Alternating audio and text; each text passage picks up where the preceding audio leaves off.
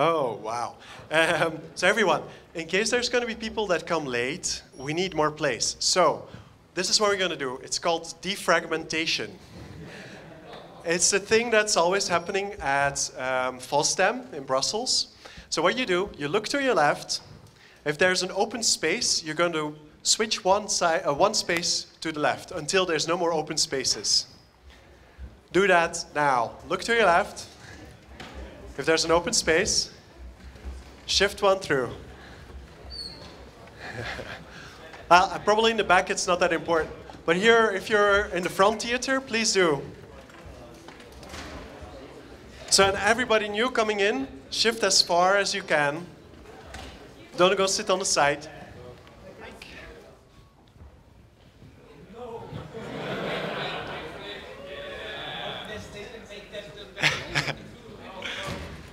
Nice. So there won't be an introduction, there will be an outroduction of this final closing note by Jeffrey McGuire. And looks like he's still busy setting it up. But we're getting started pretty soon. Yep. So, okay. So, technical checks. Now you can see me, and then I'm going to do a presentation. And Manchester, please tell me if you see a slide now.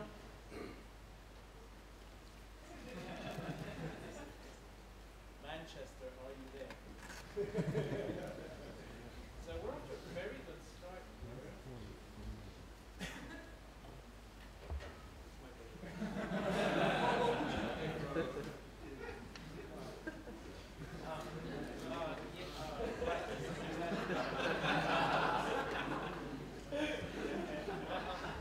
So, Manchester people, can you hear me?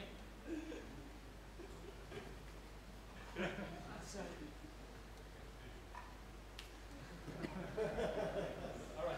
And did you see my slide before? No. Oh, okay. All right. Hold on.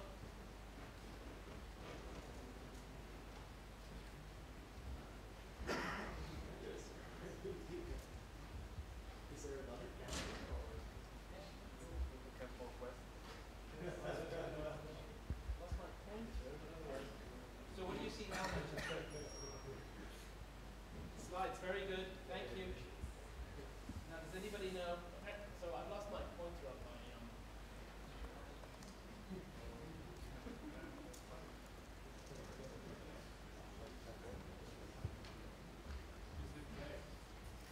Yeah. So what's the?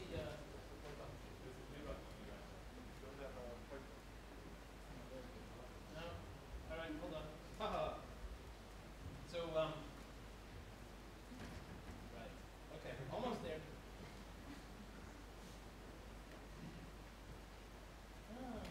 Okay. Manchester, are we good to go now? You see slides? This is really challenging. Okay, all right, I don't know what to do. Hold on, everybody stay cool. So, did you see slides now when I was showing slides? And could you hear me when I was when you could see the slides as well? So I'm going to get started. Right. Good. Me.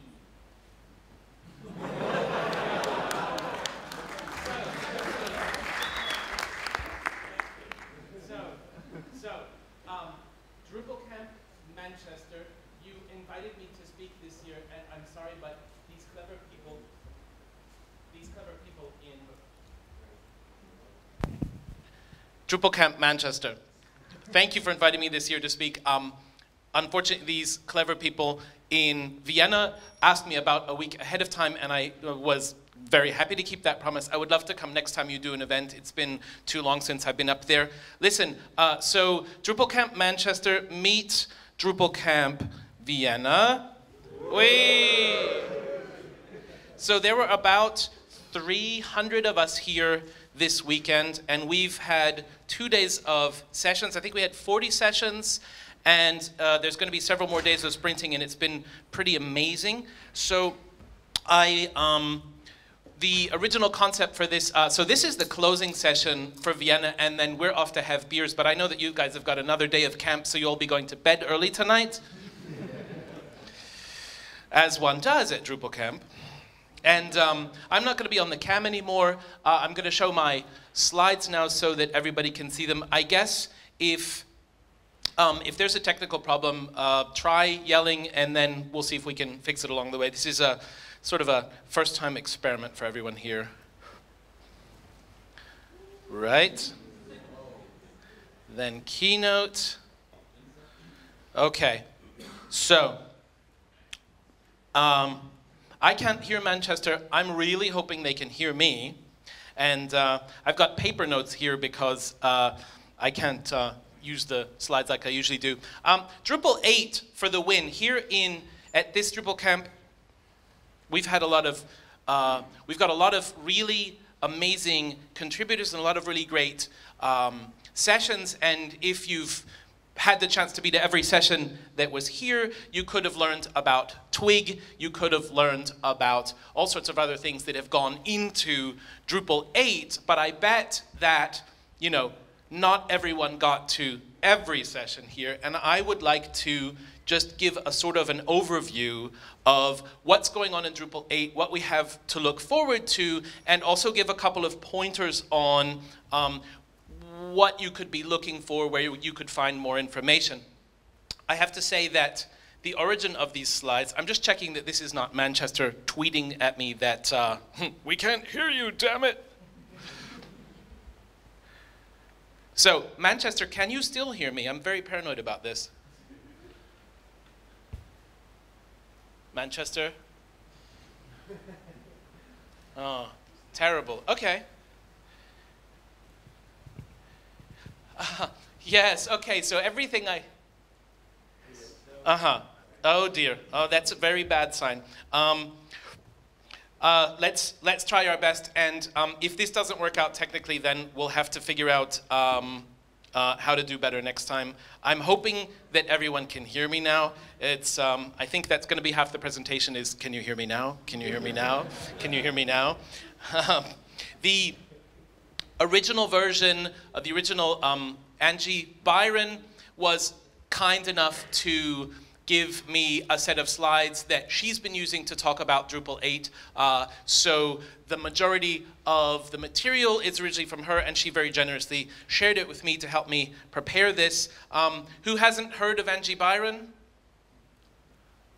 So Angie Byron is WebChick. WebChick is one of the most important, significant contributors to Drupal. She now works for Acquia as the Director of Community Development, and she's one of the people at Acquia who's simply paid to work on core. She works directly with Dries.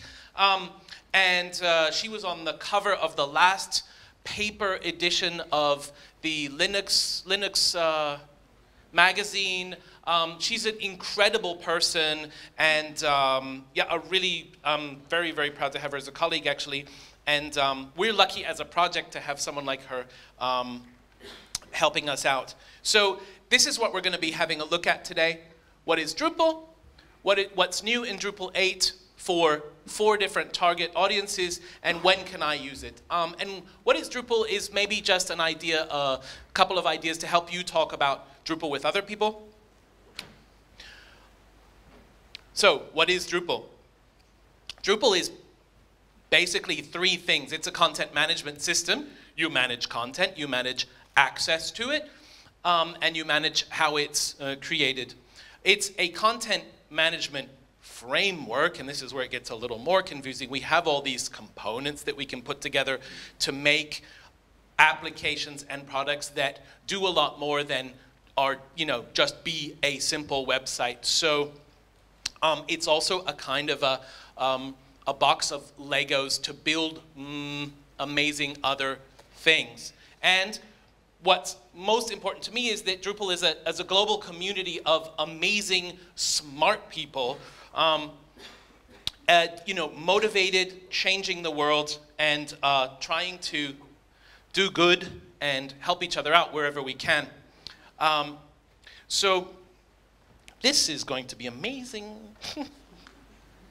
Right? So we have a saying in Drupal, there's probably a module for that. In fact, you know, there is always a module for that. If there's not a module for that, there's probably an API for that. I'm quoting Angie now. Unlike other CMSs where you choose from 14 photo gallery plugins to find the one that sucks the least, in Drupal you build the photo gallery you want by snapping together focused components that each do one part. All through the UI, no code needed. So, you know, one of the nice things about Drupal through its evolution and in the last couple of versions is that for people who just want to get on with building their websites and their applications, less and less coding is required to get Drupal to do amazing and complex and interesting things. So we have point-and-click creation of data models, of content, and, you know, 80% of a site, or maybe more, depending on its complexity, can be built without ever coding. I was talking about this in the opening session here in Vienna, but depending on how you slice it and dice it, Drupal is powering maybe something like 2% of the web. More than 1,700 people have contributed to Drupal 8 so far, which is amazing. We have more than 20,000 modules, about 7,500 of which are compatible with Drupal 7, the current major version. We hit 1 million users in our community on Drupal.org a few weeks ago. It's perfectly clear to everyone here that there aren't 1 million active people all, you know, doing this every day. But we've got more than 1 million registrations in the website, and we have more than 100,000 people being active in some way on Drupal.org. We also have something like 28,000 active contributors to the project. Drupal's doing a lot of amazing things like, you know, every single Warner Brothers artist is hosted on a Drupal site. It's amazingly scalable. Something like Grammy.com, which runs on Drupal, saw 460 million unique hits on the day of the Grammys, and I forget how many. Does anybody remember how many uniques? I said it in the last presentation, I don't have it here. I think more than 10 million uniques and more than 460 million hits. And we're a really, really active community of amazing people who can't stop doing what we love, okay? So, and along the way, we're making the world a better place. So the Metropolitan Transit Authority that runs public transit in New York City, Hurricane Sandy hit and the infrastructure in the city was in great danger, and a lot of people had to know if they could get around and how they should get around and how they could get to safety. And this Drupal site stayed up during the entire crisis, during the entire storm, and helped people get to where they need to go and be safe. So something like that, I'm really, really proud to be a Drupalist when I can find out that our, you know, code is actually relevant in real life. We're changing the way governance happens in the world. We the People is a Drupal application that's on GitHub, and it's just one of the GitHub repositories that the White House has, and this is a way to for Americans to petition their government to make changes. And the White House has even had hackathons now. I think that's astonishing, and I would like to think that since Drupal, since the White House website became a Drupal website, that we were the seed of change within that government to start adopting all these open source methodologies, and I'm very proud of that. During DrupalCon Portland, and I can quote from the newspaper article here, this is a very simple looking website, but during DrupalCon Portland, or the beginning of DrupalCon Portland was sort of in the middle of a disaster in Oklahoma in the United States. There was a huge storm, there was a lot of damage, and I'll just quote here from the newspaper. More than 70 developers attending DrupalCon in Portland this week took time out to make a major contribution to the recovery effort in Oklahoma City.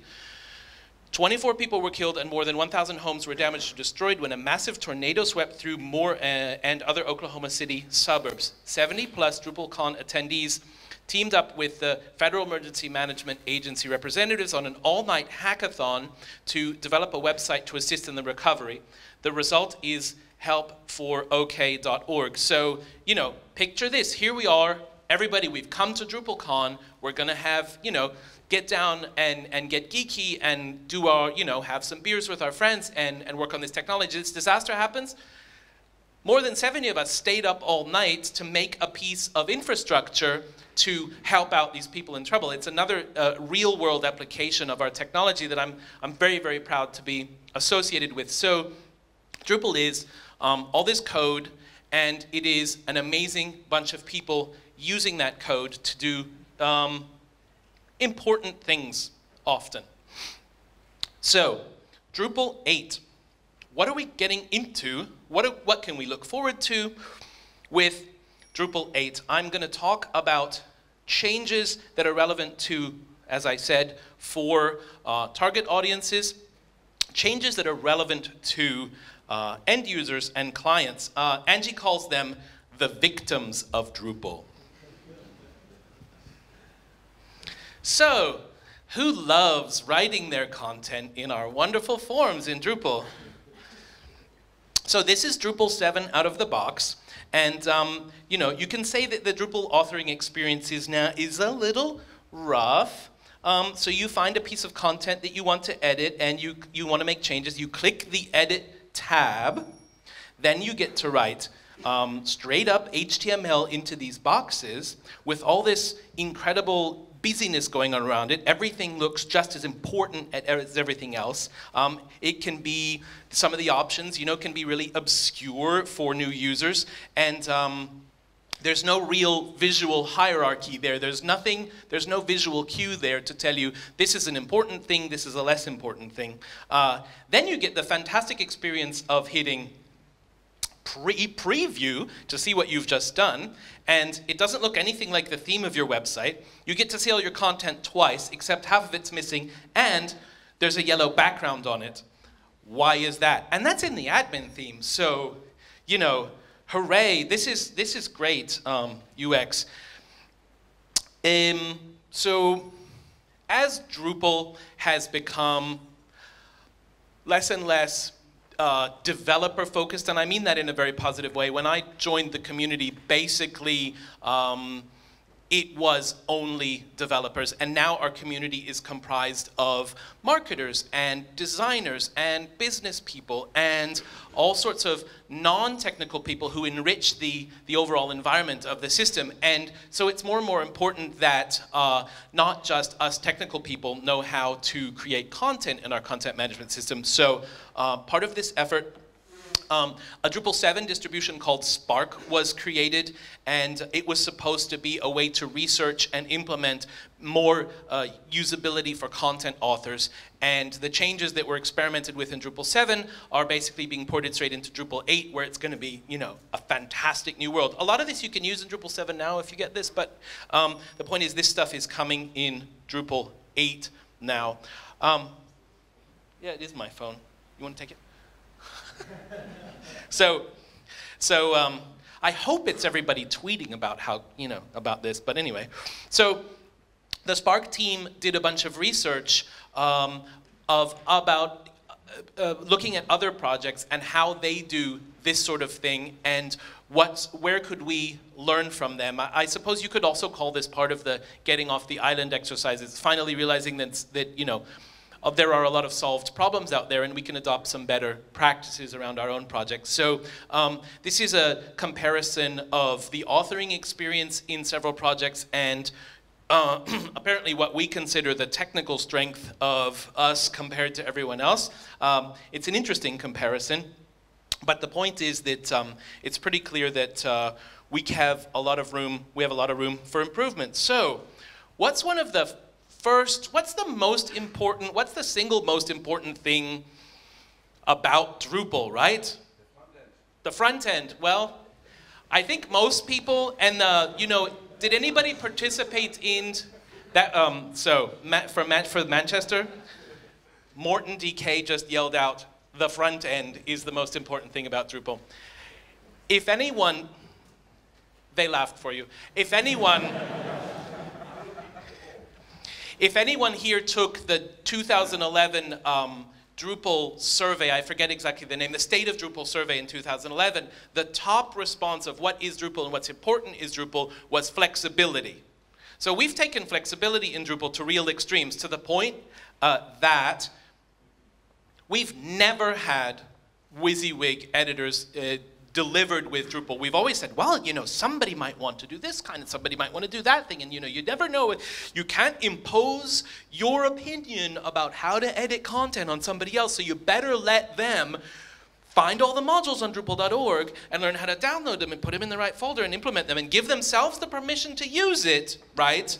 And then download that other module that you need to use to configure TinyMCE because it's such a nightmare and see, but this is a much better, this is much more flexible, so that's got to be better, right? I love this. Angie talks about putting WYSIWYG in core. She says, let's party like it's 1999. So we've got WYSIWYG in core coming. We flirted a very long time with the Aloha project, which is making an amazing editing tool. In the end, the CK editor is what's going into the core. And the wonderful, wonderful, interesting thing about the way that we have the CK editor implemented in core, it's completely plugged into how Drupal does everything. So if you hit the button to upload an image, you get Drupal's native image handling. All of Drupal's text filter options are built into this, all of the security, all of the sanitization. It's completely integrated into Drupal, so it's actually a great experience. And I do believe that you can swap it out for whatever other editor you want if you don't want that. I have seen this in the wild a few times, but Drupal 8 is going to be shipped with in-place editing, so you'll be able to click on an awful lot of things in the front end and make changes to your content that will then be reflected everywhere. And that's, however they're displayed, you're going to be able to edit the things where they are. And that's a pretty huge advance, to the point that there's been a lot of talk about taking out that admin overlay that everyone was 100% in love with in Drupal 7, right? There's going to be a new content creation page, and it's going to be a lot less busy, and it's going to be, you know, so this design here says, you got to write a title, you got to write a body, and there's all these other options that are put away.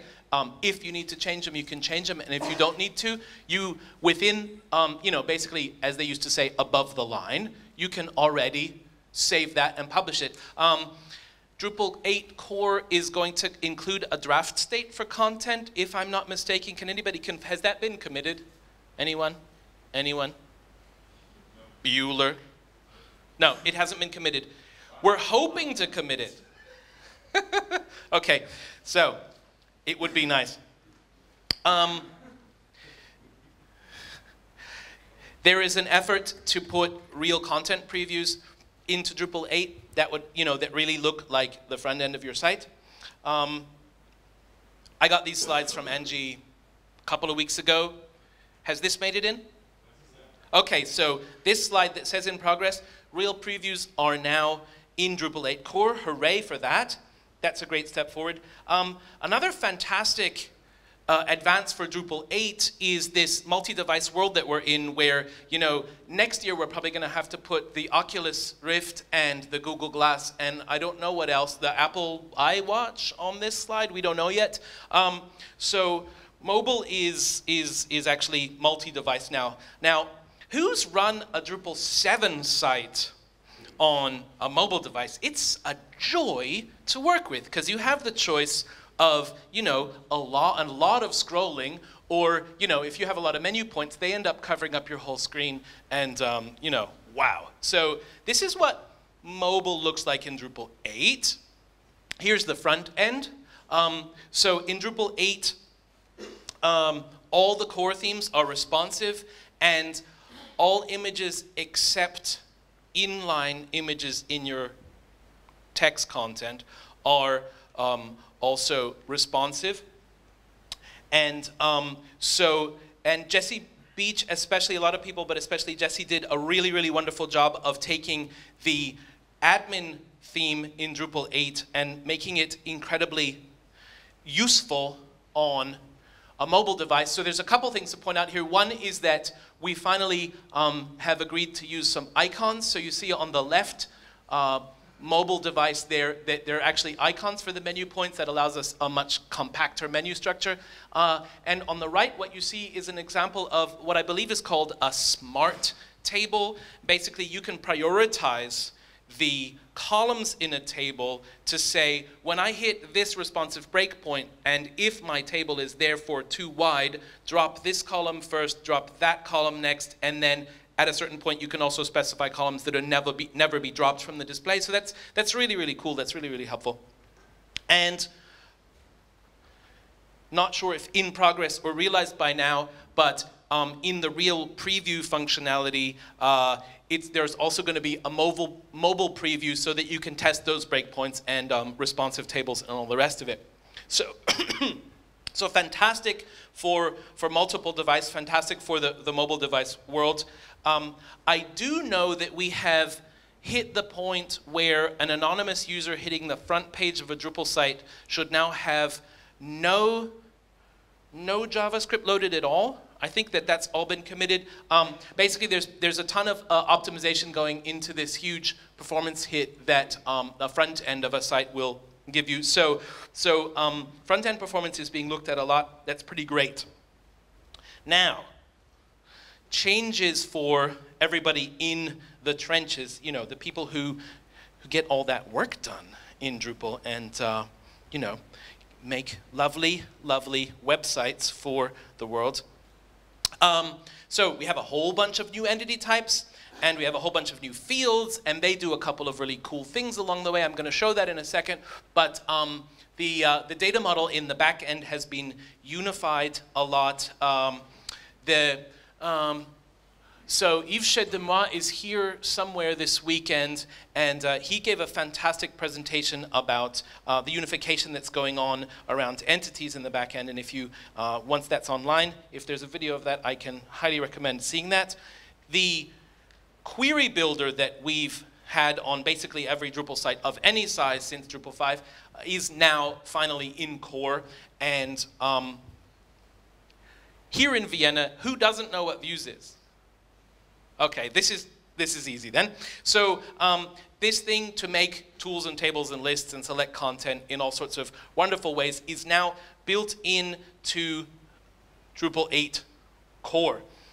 I went to an amazing session here in Vienna given by Gabor Hojci, who's been the lead on the Drupal 8 multilingual initiative. I can highly, highly, highly recommend checking out a recording of that. If there isn't one, or if it's not easy to find, he's promised to do a live Google Hangout with me in the next month or two to go over that material. It's not quite true, but basically at this point with the patches that have been committed, almost everything is translatable in Drupal, and you can do some really, really, really fantastic things that have never been possible before. You can install Drupal from the get-go in another language. You don't have to have anything in English. You don't have to have English in your system in any way. You can install all the translations from the localization server through the UI of your Drupal site, so you don't have to have server access. So that's actually pretty great for security and for letting site administrators do more without your help on the back end. There's been a ton of usability improvements that have gone into it, and everything that's an entity is translatable. This is the Je suis un chat slide. But there's a ton of amazing changes that have happened in the translation space, and Gabor really talked as fast as he could, basically for an hour here in his session, and it was really, really astonishing. So I want to make sure that, like I said, he's going to do a hangout with me about that, and I want to make sure that that you can find out more, because I think, especially in Europe, that's very, very important. Now, for everyone in Manchester, I'm not able to see the notes on my slides, and I printed out very carefully on paper all of the notes so that I could go through this, and it turns out that the printer ran out of paper in the middle of my session. So we'll see what we can see. So Morton, the most important part of Drupal. Changes for designers and front-end developers. Well, Drupal's output is now all HTML5, and that lets us do some really cool things with some of these field and entity types that we've got. Like if you say, you know, this is a telephone number, your site knows to, on a mobile device, to display the phone keyboard instead of the alphabetical keyboard. That's a fantastic advance. We've imported a whole ton of amazing front-end libraries to let us do more beautiful, more interesting, more performant websites. I highly recommend looking online to find a recording of Morton talking about how Twig got into Drupal and how it works. It's really, really amazing. But anyone who's familiar with PHP template, compare it to this node html.twig. So this is you know, your node tipple PHP file. Basically, anything in double brackets means print it. Anything in brackets and percentage signs means do it. And anything with brackets and hashes is a comment. And that's how you build a template. It's fantastic. Morton, as I said, has a fantastic session. He's also promised to do a live hangout with me about it in the next month or two. So I'm really looking forward to going through that material in a lot more detail. By the way, anything that has to do with the Symfony project, so all of the components that we've adopted, plus the Twig templating system, which is a Sensio Labs project as well, they have incredible documentation. So anything that you don't understand, anything that you want to look to, the Symfony documentation is magnificent. So thanks Morton and Jen Lampton for getting Twig into Drupal 8 core. I'll just pause at this second. We have a lot of really heavy hitters in the core and other contribution spaces here in Vienna, and I don't have funny pictures of all of you. I didn't have time to find that, so please don't feel offended. Thank you all. Klause, your module's coming up very soon, and I didn't have time to get your picture in there. So anyway. Right, who's excited about the semantic web? Hooray! So we're going to get semantic schema.org compliant RDFA out of Drupal 8 sites. This is really, really cool for making the search experience of the future. So between that and unique content IDs, we'll be able to do all sorts of new mashups across federated networks of sites. So this is my weakest area, and I lost all my notes. So here we go.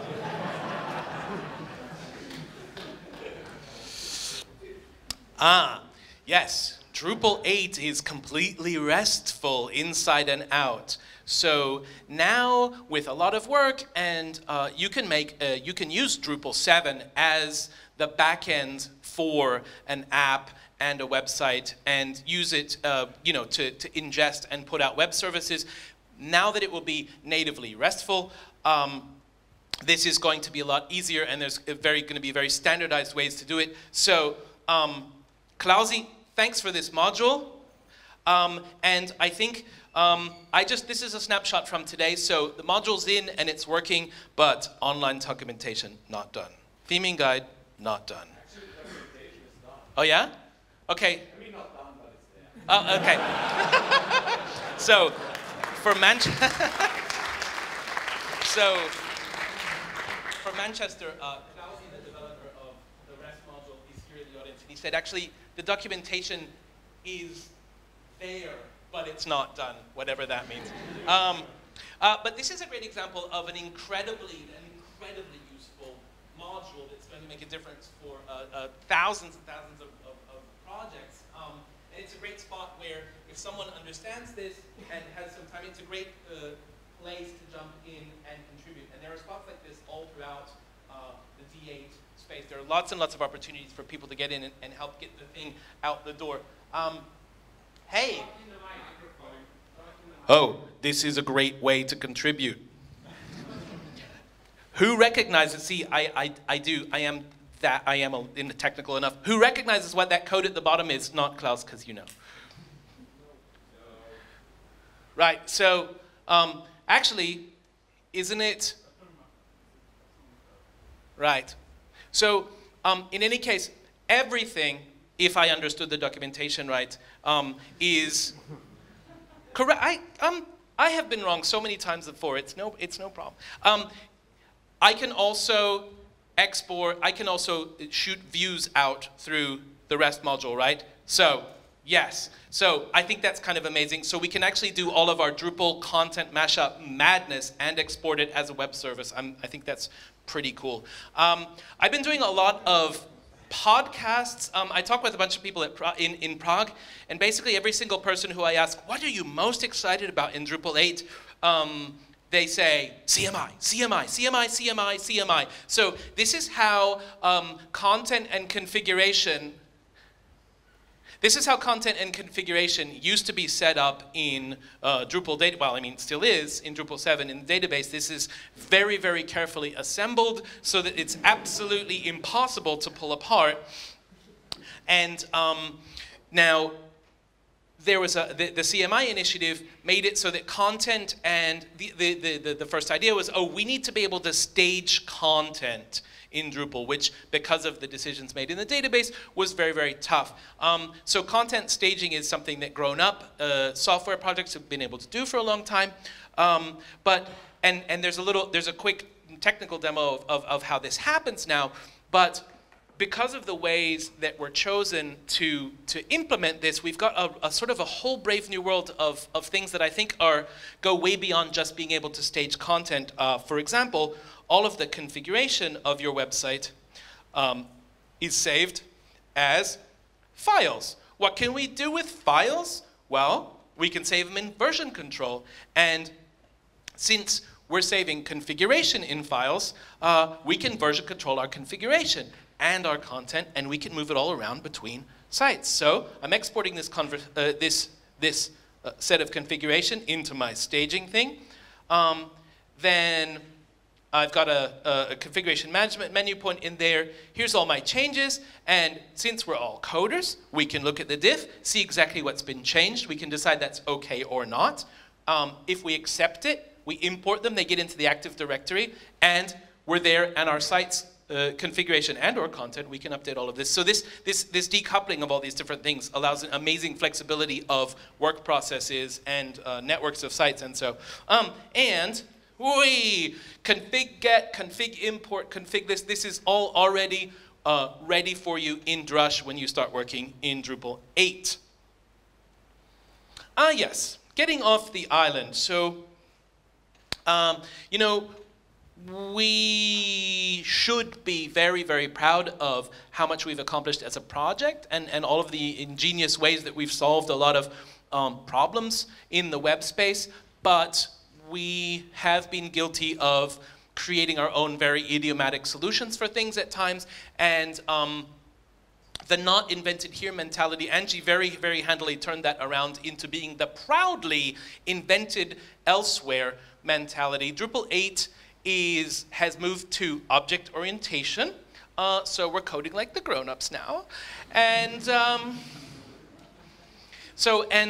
will give a shameless plug. My podcast, which I'm releasing next Wednesday, is the second half of my conversation with Wyched, with Yves Chedema, when we go over about where the added complexity goes into learning the OO paradigm, but also the advantages that we get out the back of learning how that works, and plus the unification of work that he's done in the back end means, for example, all of the CRUD operations on any entity in any system are already the same. And I believe there are 21 entity types roughly in Drupal 7, and they mostly all have their own individual beautiful ways of doing that. So I figure if you learn the one way to do it in the new OO paradigm and you just get it right, you've probably saved what was that whole discussion this morning? 190 times means 19. So anyway, I think that you will save a lot of time and effort having only one, set of CRUD concepts to learn. Oh yes, so PSR0 namespaces, this is all going towards making our code a lot more compatible with other PHP projects using Composer, all that kind of fun stuff. Plus, we are involving a lot more external libraries, and who's heard of this? Right. So we've taken a whole bunch of really important components from the Symfony 2 framework, and instead of reinventing HTTP request routing and all that stuff, we're open sourcing our open source project, okay? So we get a lot of advantages from this. First of all, we get to make a bunch of new friends in the open source world, but we get a lot more eyes on our code, which means that we get more security, we get more creativity, and because people consider us more relevant in the broader PHP world, actually the innovative, crazy, interesting things that we are doing are given a lot more credence and a lot more validity in other projects. So I think we have a chance now to be more relevant, more listened to in the broader open source community. Friedrich Bethke, are you here? Oh, there you are, sorry. So, and as proof that this is working, the Sensio Labs Germany technical evangelist Friedrich Bethke is here with us in Vienna and gave his very, very first Drupal camp session ever. Welcome to the Drupal community. A round of applause for Friedrich, please.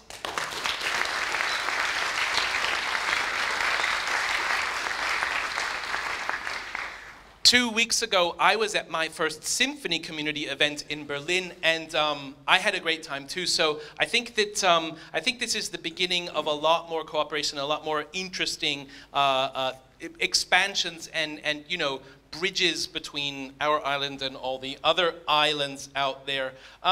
If you want to check out what's going on in Drupal 8, you can have a look at this list of changes. Oh, okay. So now I remember what section 3 was. Who loves it when Dries and Angie say, who loves it when Dries and Angie say this? There are no hands up in Vienna. Yeah, this is also really cute. This timeline also said Drupal 8.0 release projected for DrupalCon Prague 2013. So, there's all this stuff going on. There's all these huge changes happening. The most recent conversation I had with Angie, she's saying we really, really want to get it out the door in spring. So I don't know. Let's see who. No. So Daniel Kudwein is shaking his head. Kudwein. He's shaking his head very slowly, and a dark shadow just passed across the room. So I'm gonna. Let's say everybody's hoping to have this out the door by DrupalCon Austin because there's so much good in here. On the other hand, I have the almost latest version of Head on my local machine, and I've been playing with it, and it's really, really cool. And there's a lot of stuff going on in that really, really works already, and I want to get to that point in a second for all of you module maintainers. Yeah, so it gets released when, those circles are in the wrong place. When we have 0 critical issues, and when you get a release candidate that didn't add new criticals, and yeah, hoping for early to mid 2014. Yeah, okay, very nice. Yeah, so here's this timeline. Of when you might want to be starting to use Drupal 8.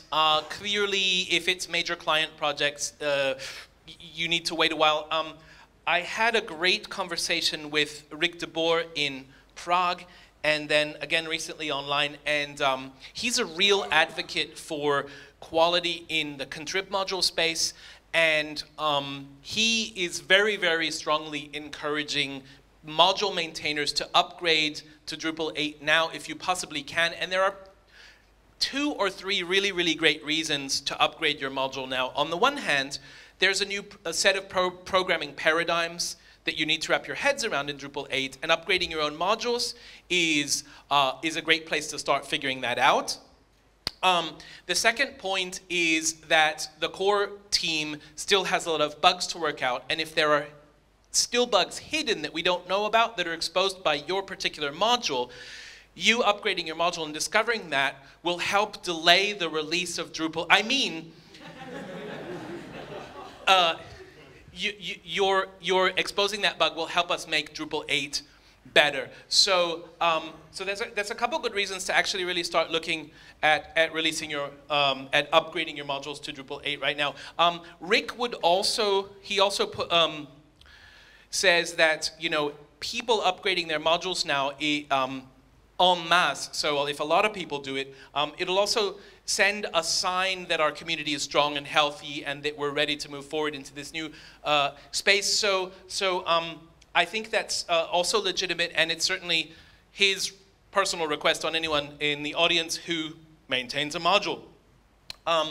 Thank you to the more than 1,700 people who have contributed to Drupal 8 so far. That's at least 100 more since we were in Prague, so that's pretty cool. If you want to help out, you can go to this URL and see what you can find to do. That guy has a pretty awesome mustache, I have to say. So at this juncture, Manchester, we can't see you, but please, everyone in the room in Manchester who's contributed to Drupal 8, please stand up, and then someone tell me roughly how many people are standing up.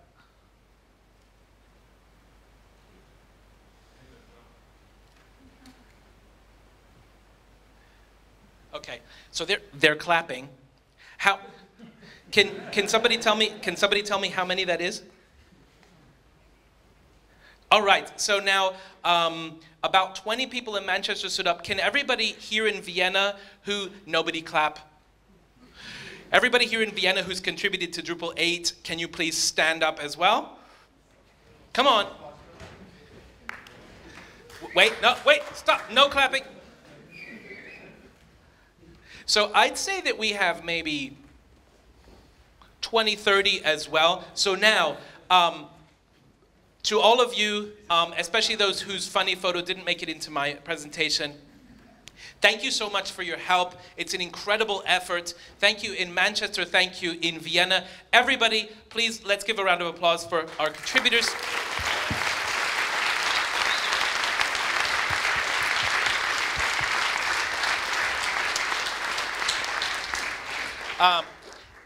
Thanks again to Angie Byron for helping me out with this presentation. One more thing, we're in this legendary, not at all tacky month of fundraising. My family is personally affected by prostate cancer this year, which is an unhappy situation to be in, but it does make me a little keener to collect donations to fight this. So if anyone is able to make a donation to prostate cancer and to testicular cancer research, I'm on the US Drupal team. That's my personal URL for me. Whether you donate to me or my team or someone else who's in the effort, please consider donating. I think it's really, really important. And thanks again for listening to me, Manchester. I hope to see you the next time around. Vienna, thank you for inviting me. And thanks a lot, everyone. Take care.